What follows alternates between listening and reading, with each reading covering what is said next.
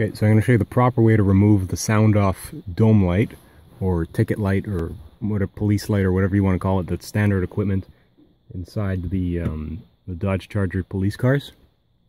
Pretty much every single police car since the 1950s that has some kind of dome light. This is the modern flavor with the LEDs and whatnot. Anyways, so you'll see that the switch is facing back. I'm sitting on the driver's side. The notch is cut this way. So what we're going to do is we're going to slide back to loosen the forward clip, and then we're going to slide down and forward that way.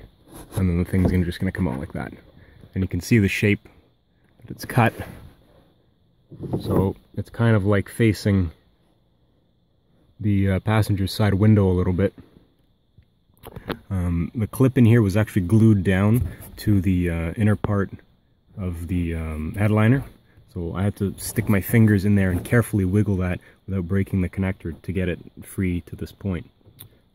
I have another one of these, and I was thinking of actually just cutting the same shape back here. There's no support or anything. It's just the thickness of the headline, the foam headliner itself is what holds this thing in. So I was thinking of adding one in the back seat, since in the police car it doesn't come with the back seat lights are actually in the handles on the top there. You can see that, the pull down handle sort of thing. Now I removed those blanks, and you can put the normal handles from a Chrysler 300 or a stock Dodge Charger. However, the wiring isn't there for the little light that goes in there. So you'd have to tap it into the courtesy light or the welcome light or whatever you call it of the door, either with a relay or right onto that circuit.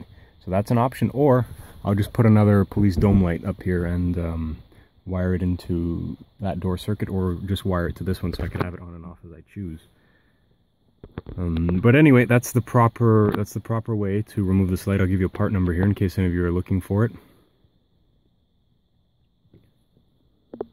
To put it back in, basically reverse the operation. First put in the larger side, and you're going to slide it back, and you're going to see that moves it in a position where the forward clip can be placed, and then go forward slightly, so that way both clips are rested on just outside of the lip. Of course, tuck the wire in, go back, and then slightly forward, and then it's going to lock in. Don't pull it or try and twist it or anything, because that's not the proper way to remove it.